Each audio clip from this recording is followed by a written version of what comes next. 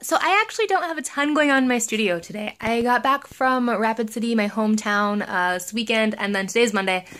And so I am still recovering from that, I guess. We had people over last night for a small group through our church, and haven't done a whole lot besides house stuff and just kind of like connecting it back. But I'll show you a couple clips from, there's a really cool art center in Rapid City, the Susie Kappa Art Center, I believe.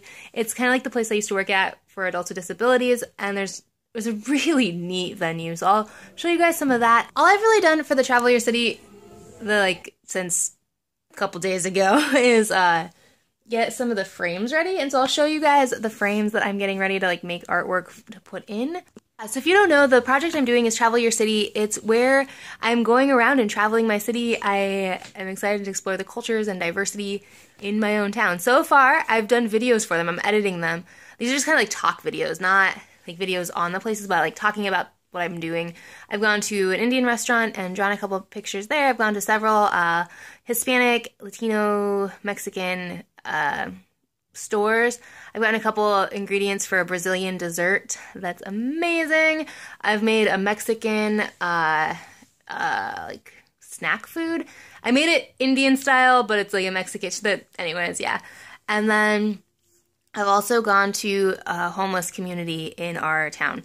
Not a shelter, but an actual like underground community. And so that was really interesting as well.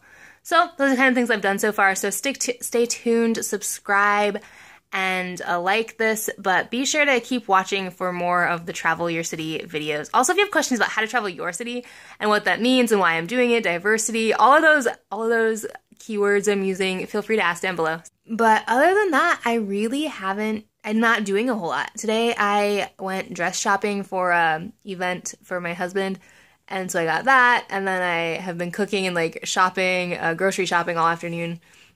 I made a Costco run. So yeah, like I really haven't had time to do much artwork today yet. Tomorrow on Wednesday I'll be teaching English and then art, and I have a doctor's appointment, I have an eye appointment, and then I have a chiropractor appointment, I think. And so yeah, I won't really be doing a ton in the studio until I think Thursday. I have recorded a couple Travel Your City videos, so I have those coming, and I'm editing those as well. So those will be coming. So thanks guys.